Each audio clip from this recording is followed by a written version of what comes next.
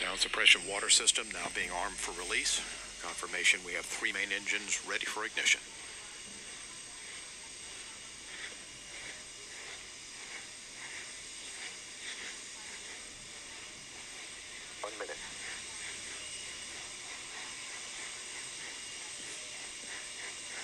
Space shuttle now on internal power.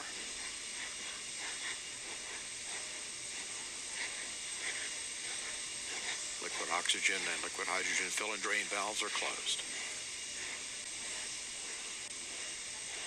Solid rocket booster flight data recorders are activated. And the handoff to Atlantis' onboard computers. Atlantis now in control of the countdown. Firing chain is armed. Sound suppression water system activated. T-minus 10, 9, 8, 7, 6, 5,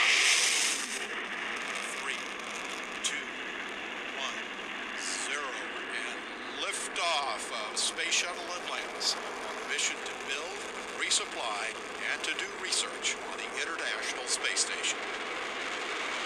Houston now controlling. Atlantis begins its penultimate journey to shore up the International Space Station.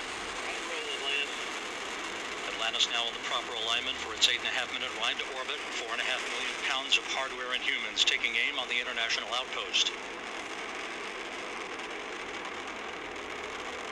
30 seconds into the flight. Atlantis almost 2 miles in altitude, almost 6 miles downrange from the Kennedy Space Center already, traveling 500 miles an hour.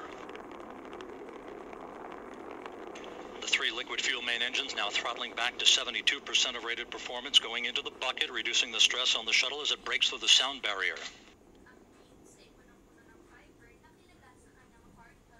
55 seconds into the flight, all systems operating normally, 900 miles an hour. The speed of Atlantis right now, 6 miles in altitude, 9 miles downrange. Atlantis now 67 miles in altitude, 312 miles downrange, traveling almost 8,000 miles an hour. Thanks for single engine ops 3.